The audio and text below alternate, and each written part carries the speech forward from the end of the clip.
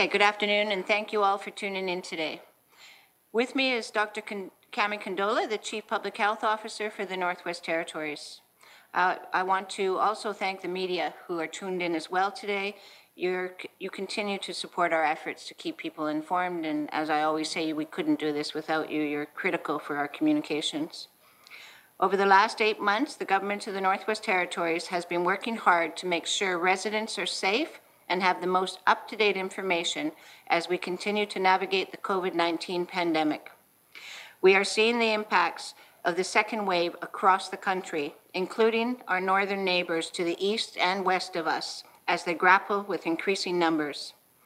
Our success in limiting the number of cases can be contributed to our pandemic efforts to protect our residents and communities, but we are not immune to the virus, and it will only be a matter of time before we see more cases in the Northwest Territories. That is why we're committed to holding bi-weekly pandemic updates to speak directly to residents about the government's response to the pandemic. It's important that you have the information you need to make informed decisions and can do your part to protect yourself and those around you. Unlike the rest of Canada, we've been able to keep our numbers low. But as I said earlier, it's only a matter of time before we see an increase in cases, and it's important that we have the necessary tools and information available to limit the spread. To support residents, we've launched, in partnership with the Government of Canada, the COVID-19 Exposure Notification app. The COVID Alert app helps to notify users if they may have been exposed to someone who has tested positive for COVID-19. The application is free and voluntary, but I strongly urge all residents to download the app if they are able to do so. Users who test positive for the virus will get a one-time key code from their health authority that they can enter into the app and will then notify other users who have come into contact with that person for a minimum of 15-minute time period and provide next steps based on the health advice of our Chief Public Health Officer. Our right to privacy is something we all hold close, and I want to assure residents that the COVID Alert app uses strong measures to protect any data it collects, and it does not track a user's location or collect personal information that would be able to identify who you are. The Privacy Commissioner of Canada has been closely involved with the COVID Alert app and is supportive of its use by Canadians. To learn more about the app and how it works, visit the Government of Canada website.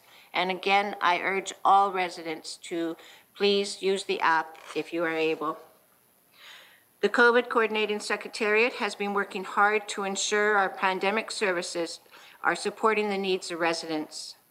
Improving the way that the government manages and pays for the COVID-19 measures and services that have been protecting our territory, like Protect NWT, the Compliance and Enforcement Task Force, 811, and travel restrictions, was one of the commitments the government made when it created the Secretariat. On Tuesday, the Secretariat released a What We Heard report that provides a summary of input received about self-isolation locations and payment for isolation center stays from Indigenous governments, community governments, and business stakeholders. The health and safety of residents of the Northwest Territories continues to be the top priority for the government, and we recognize that policies and measures that we have put in place to protect people from COVID-19 need to evolve as our understanding of the virus and the risk to territorial residents both evolve. Since establishing the COVID Secretariat, we've taken a thorough look at how we're implementing COVID-19 measures and have identified some ways that we can make them easier on residents while ensuring that we're still able to manage the risk of COVID-19 spreading into our communities. The Secretariat held engagement sessions between October 28th and November 3rd, 2020, to seek input about communities where people could self-isolate and who should pay for individuals to stay in isolation centers. Participants communicated different experiences and ideas that emerged as key themes in the What We Heard report. the results show there's different points of view about self-isolating at home in the smaller communities. Most of the feedback, however, was in support of reducing the isolation center costs for taxpayers. I want to thank all the organizations who were available for these discussions on short notice and appreciate all the input provided by participants. Before I turn it over to Dr. Candola, I want to provide an update on our pandemic services.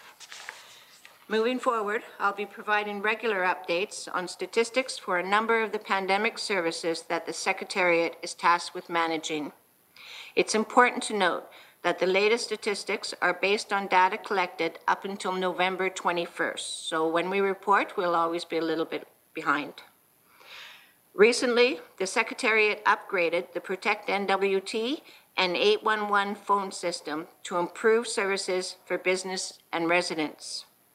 A total of 1,036 calls and 562 emails were made during the week of November 15th to the 21st, and 85% of those were resolved during the contact. There's currently 605 pending self-isolation plans being reviewed and 1,079 travelers self-isolating at this time, as of November 21st. Since the beginning of the pandemic, a total of 27,244 self-isolation plans have been submitted to Protect NWT. There were 250 residents using isolation centers in Yellowknife, Inuvik, Hay River, and Fort Smith on as of just November 21st, bringing the total number of travelers who have used our isolation centers to 4,080 since they opened. From November 15th to the 21st, there was also a total of 348 vehicles that crossed the border. Since we implemented checkpoints at our border crossings, there's been a total of 14,875 vehicles crossing the border. This includes 5,679 private vehicles and 9,196 commercial vehicles. We have seen a steady decrease in the number of vehicles crossing the border since the end of September, which is likely due to the onset of the cold weather in our winter season. In the same time period, 663 passengers screened through territorial airports, and Secretariat staff successfully handled 43 arriving flights. In total, 18,382 airplane passengers have entered the territory since November 21st, as of November 21st, sorry. Public health officers serve all regions of the territory to enforce the public health orders. Compliance and enforcement operations work to educate the people and businesses on the rules, investigate complaints, and deal with non-compliance. And they can issue written warnings or tickets if the rules continue to be ignored. From November 15th to 21st, a total of 103 new cases were opened and 75 cases were addressed and closed.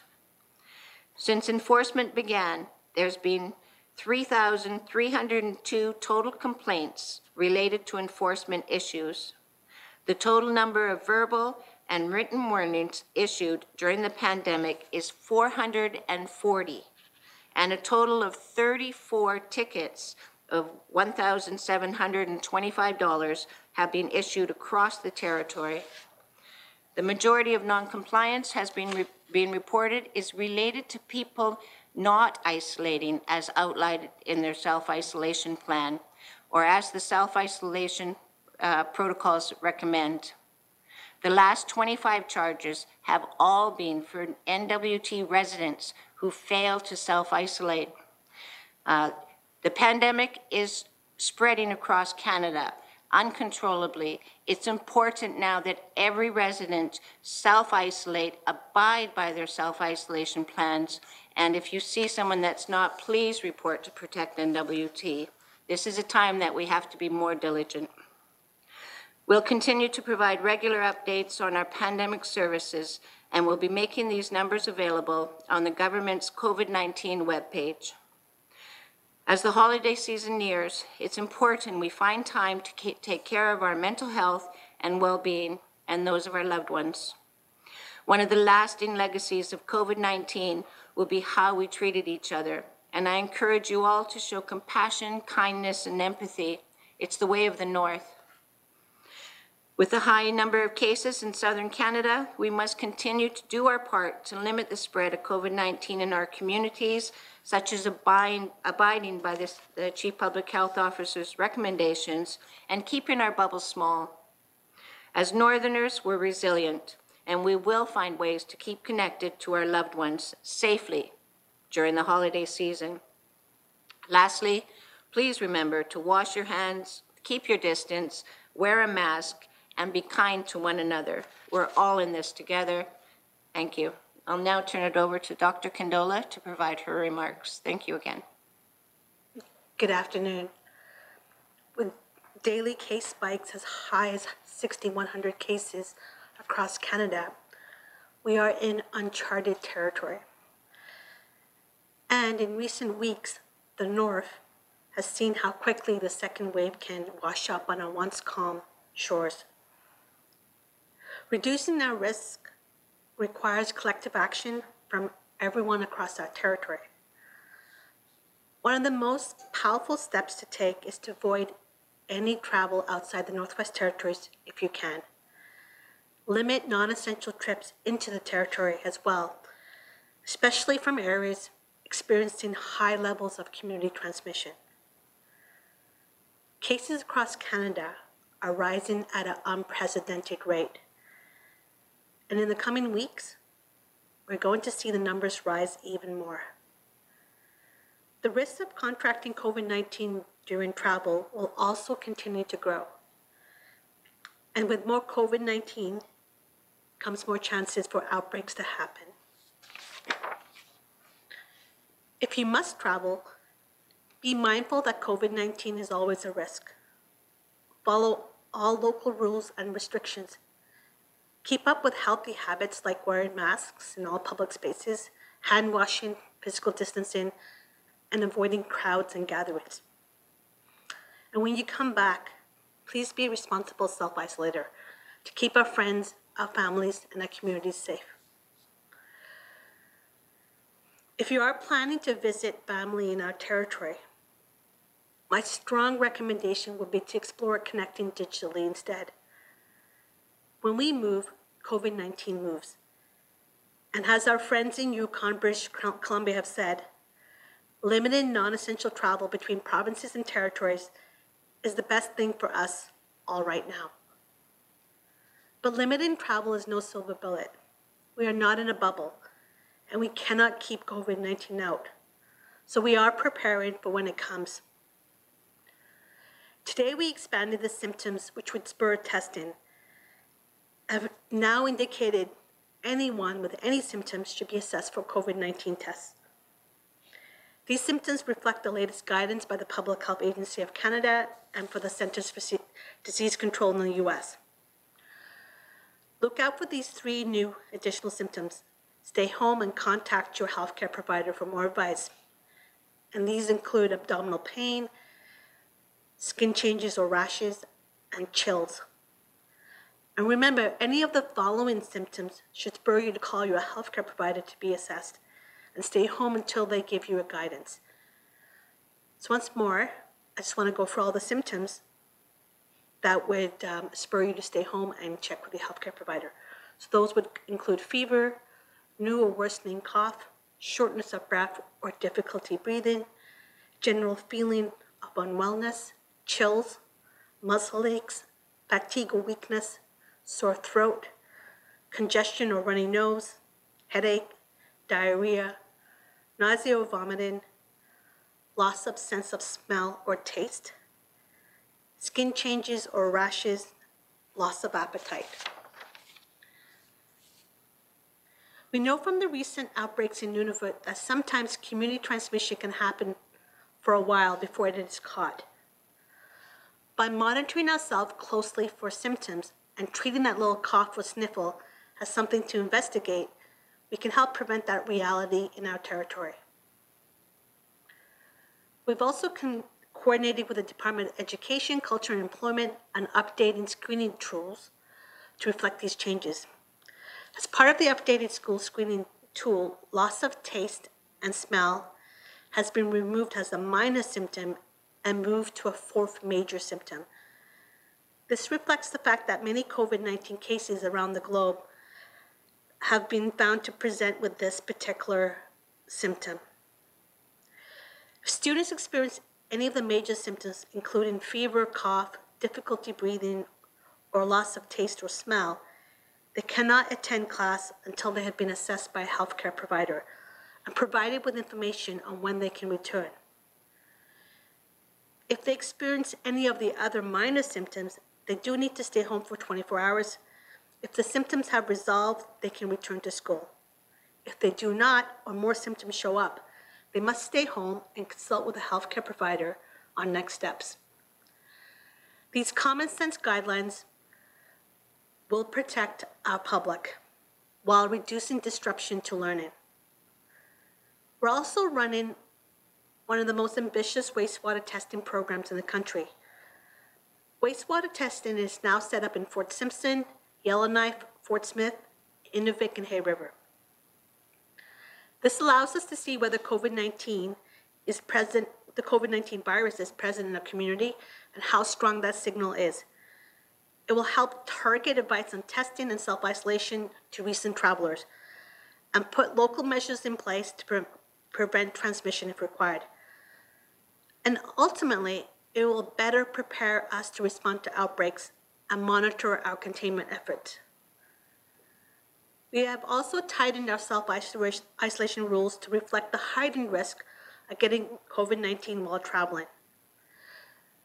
As we make our way through winter, it is crucial for everyone in your household to self-isolate if anyone you live with has traveled outside the NWT. And with the COVID Alert app, we now have another tool to get the right advice for those who may have been exposed to the COVID-19 virus. But our readiness will only take us so far. What happens when COVID-19 is present in our territory is up to every individual in Northwest Territory. It is up to our individual efforts to stick to the healthy habits we know work to stop COVID-19 in its tracks. That means keeping physical distance of at least 6 feet, wearing masks when you're out, keeping crowds small and spaces large, washing your hands frequently, staying home if you're feeling even a little sick, calling your local health center to be assessed if you have any COVID-19 symptoms, and responsibly self-isolating when required. By sticking to these simple habits, we can protect ourselves and protect each other. Businesses and organizations should also be considering their increased risk across the country and looking at additional mitigation measures to beef up their exposure control plans. Now is a good time to look at ways to accommodate greater distancing, encouraging smaller crowds, and think about introducing masking policies, especially in the hospitality sector. When possible, please track who comes in and out your business. This will help avoid public notifications should a COVID exposure occur. These are ways to take control of your risk as a business while keeping your clients and your staff safe. And I know these sacrifices are not easy. We have been at this for a long, long time, and we know everyone is tired. That fatigue is because stability we have today was hard won. It was built on the collective efforts of everyone in our territory. With glimpses of light at the end of the tunnel, we need to keep our eyes on the road. Because if we don't, then we risk the progress that made those sacrifices worth it. So these are important, critical months ahead. So let's make them matter. Thank you.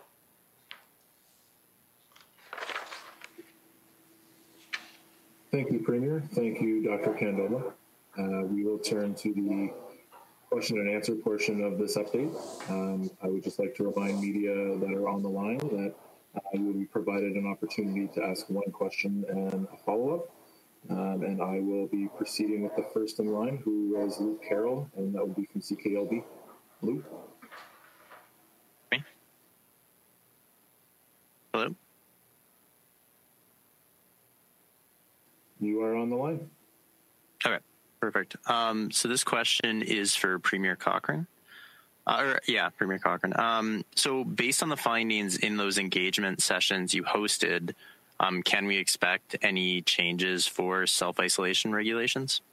Thank you.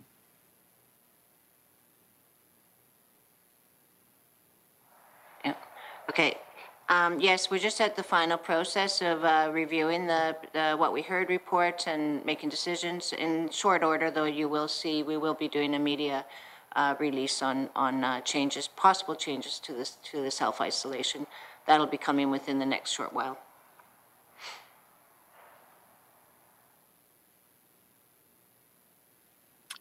And a follow-up, again, for Premier Cochrane, with discussions around foreseeable vaccine, I was wondering if you've had any discussions with the federal government about the distribution of a vaccine here in the Northwest Territories.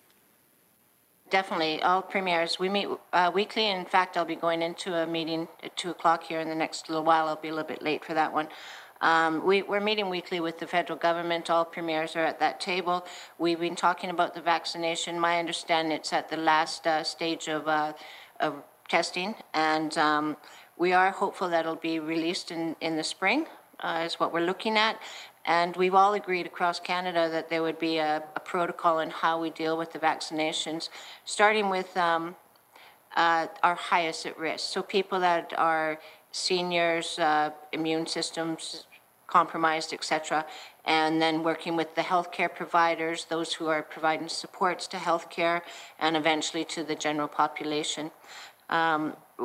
Canada has been a huge partner in this. They will be taking part in the distribution of it, and although it will be distributed probably per capita, we expect that that the territories will get its fair share.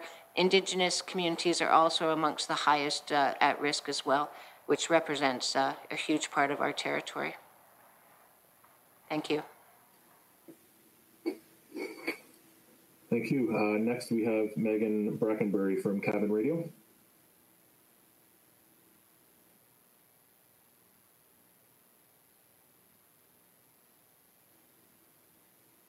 Megan, are you on the line?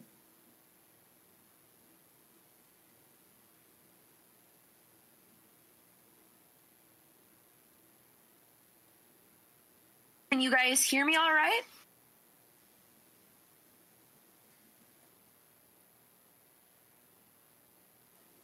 Yes, we can. Okay, sorry. I was just going to ask you, you said that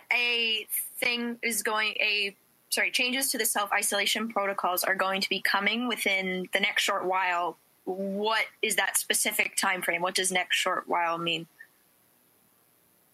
In politics, respectfully, Megan, is I would love to be able to say give you a deadline, but we are finalizing it. So I would say within the next couple of weeks, we'll have figured that out, and we will be doing a press release on that specific item. Thank you. And then a follow-up. I know obviously travel is discouraged. So is your message to students and those working outside the MWT but who live and have families in the MWT, don't come home for Christmas? I think the message is right now is that the risk is high throughout the Northwest Territories, or throughout Canada, throughout the world. The risk is high. We're at our second wave is hitting harder than I think anybody would have projected. It's going to be tough for parents, and it's tough for students. I also have children that are down south in post-secondary, and it was a tough decision. But on my own side, my children won't be returning. There will be a risk. Those children will be needed to self-isolate before they can take part in any events. And if they don't have the proper isolation, the whole family will have to self-isolate. So far, my understanding, the Chief Public Health Officer hasn't made an order on that.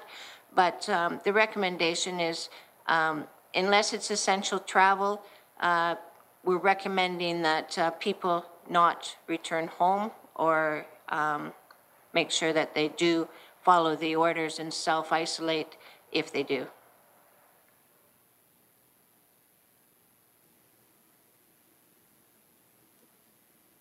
Great. Next, we have Sydney Cohen from CDC. Sydney, are you on the line?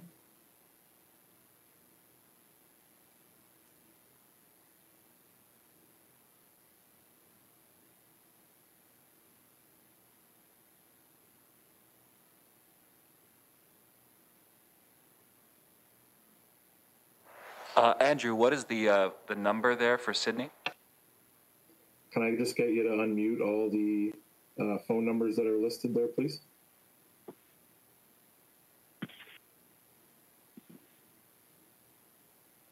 Sydney, are you there? Yeah. Hi. Can you hear me? We can. Okay, great. Yeah. So I guess kind of just a following up to the Christmas question. Are there any plans to, tighten or loosen any kind of restrictions or kind of go back a phase ahead of the holidays when we're expecting possibly more travel? Just to clarify, Wait, hold on. So the Chief Public Health Officer of Canada has made the recommendation to all Canadians not to travel. In the Northwest Territories, we've also made the recommendation to avoid non-essential travel, both in and out of the territories, especially during the Christmas period. In terms of tightening up or introducing restrictions, last week I introduced 2 new public health advisories. One was the suspension of the Nunavut bubble, and the other one was the requirement that if you are self-isolating, if you've an out-of-territory travel and you're coming in, and ideally if you can self-isolate alone, that would be good, but if you have to self-isolate with your family, the entire household has to self-isolate during this period. What we're seeing is an increase in daily cases. We know that the long winter days are still ahead of us. We know that the respiratory season just usually starts around now and increases when we have increased travel from the south. Typically, we start to see our outbreaks of flu in late December, early January. So for a whole host of reasons, it's better that we have a different type of Christmas this year and we stay put. Regarding those 2 are the restrictive regulations that I put in place in terms of orders. In terms of going back a phase, if we are continuing to just see travel-related cases, no evidence of community-wide transmission, compliance with the self-isolation, we can stay at phase 2, and hopefully we can stay at phase 2 throughout the holidays. But it all depends on our collective action.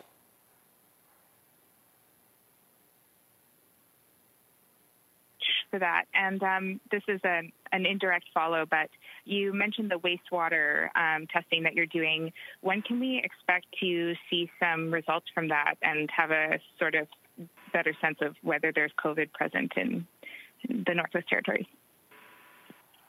Thank you. We're regularly testing our wastewater. For the month of November, there have been no detects. It's Yellowknife, Fort Simpson, and Inuvik are sending the data. Fort Smith is now sending us sampling, and Hay River, their auto sampler was just installed, so we expect to see that. So there is pretty much for the month of November nothing to report. However, we are working, my epidemiology unit is working to develop a dashboard that we can have displayed so everyone else can see what those results are.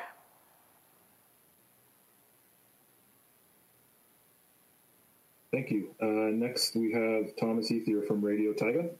Thomas, are you on the line?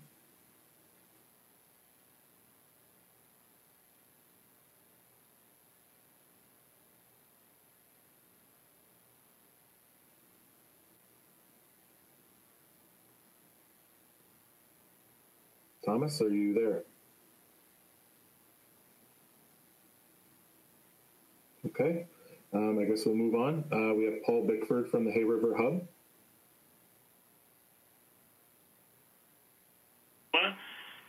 Dr. Kendall, I had some questions about the wastewater testing. A lot of them have been answered, but Can you tell me when exactly the wastewater testing equipment was installed here in Hay River and when the testing began?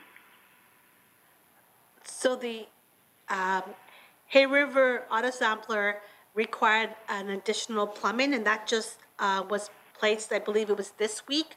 So Hay River will be sending their samples shortly, but they haven't sent their sampling as of yet, but they have installed the auto sampler.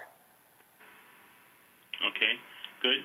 So the samples haven't been sent yet. So do you have any idea when the results might be available for Hay River, or is that still to be determined?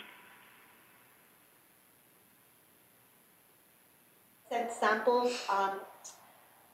Yellowknife and Fort Simpson Inuvik have been sending samples throughout the month, and it's a matter of training the collection people who are collecting the samples and sending the samples. I don't have a timeline on that, but the biggest hurdle that we have overcome is we had to have additional requirements to insert the auto sample, and that was achieved this week, which was good. So we can have the samples ready before the holidays, which is our goal.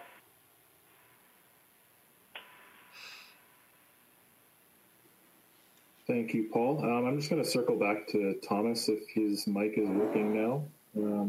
Thomas, do you want to ask your question? I think it's still not working, but I will ask his question for him because he did provide it to me through the chat. His question would be about the possible changes to the isolation protocol while we wait for the details, but could making travelers pay a part of their stay at isolation centers be part of the options that are being looked at? Premier, I believe that would be a question for you. Thank you, Andrew. On behalf of Thomas. That was one of the stronger recommendations within the What We Heard report. Again, there was other recommendations we're looking at. We have to find a balance between keeping people safe, providing supports, and then, of course, being accountable to the taxpayers for the money that we're spending. So, like I said earlier, within the next couple of weeks, we will be ready to release to the public on more so. We already released the findings of the report, but the decision that Cabinet has made as we move forward. Thank you, Premier. Next in line, we have Sarah Minogue from CBC. Sarah, are you on the line? Sarah's actually not going to ask any questions, so it's okay. You can move on. She's just listening in. Okay.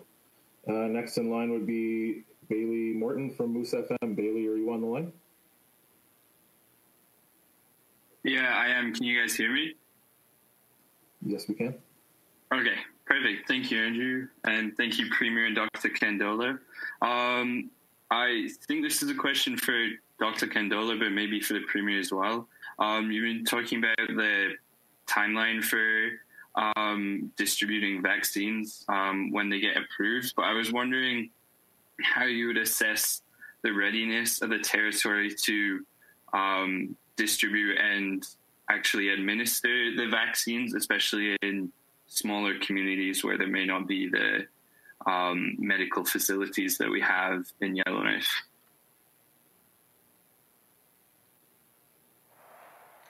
Okay, thank you. So how we would roll that out, the Department of Health and Social Services is responsible for the vaccinations distribution throughout the territories. However, in saying that, we're working really closely with the federal government. When Nunavut broke out with their cases just recently, we reached out to the federal government, and they've offered to come in and support us as well. They realize that within the territories we don't have the healthcare facilities to be able to handle a huge outbreak. So the federal government is going to be working one-on-one with us to prepare for if and when we get a community outbreak. But also we've had contact from the task force, which is really incredible, and they've offered to provide some support for us as well with the distribution. So there are a few factors we need to look at. The first vaccination, of course, being kept at -70 does provide a few obstacles for us. but the federal government is conscious, aware of that, and are working with us closely to make sure that that all of our people will receive the vaccinations in a timely period. And I don't know if the Dr. Candola has anything more to add to that, but I'd like to give her the opportunity if she does. The territory has had experience rolling out mass immunization during a pandemic. I was the chief medical health officer 2009 when we had the H1N1 pandemic, and we had rolled out the H1N1 vaccine relatively in a short period of time, quickly, and had one of the second highest rates of vaccination for that particular influenza vaccine. We know the value of working together, and so working groups have already been established. Working groups between the health and social services and the health authorities, but also working groups between the territory and the federal government. It is a great time to plan, and it's a great time to be ready, and we're on it right now.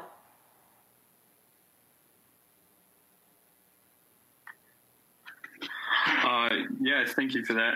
I was also wondering, the federal chief public health officer has talked in recent days about misinformation and anti-vaccine sentiment that could be distributed online via social media or other means. I was wondering what, if any, efforts you have to make sure Northwest Territories residents are encouraged to get vaccinated when it happens and to deal with any anti-vaccine sentiment there may be.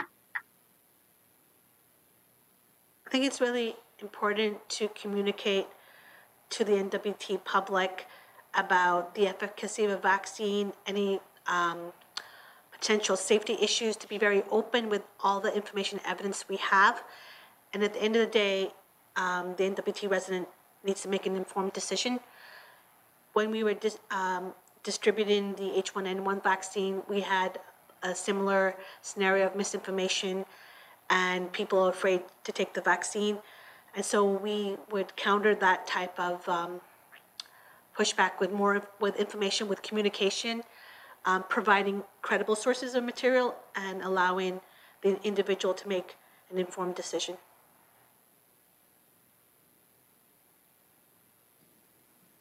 Thank you, Dr. Candola. Next in line, we have, last but not least, we have Simon Whitehouse from Northern News Services. Simon, are you on the line?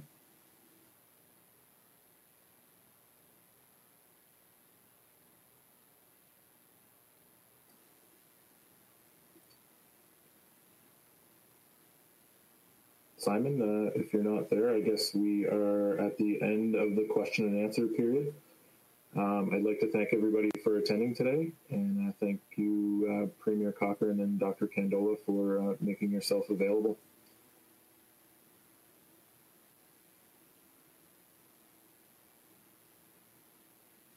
Spread the message. You're a huge part of the answer. Thank you again.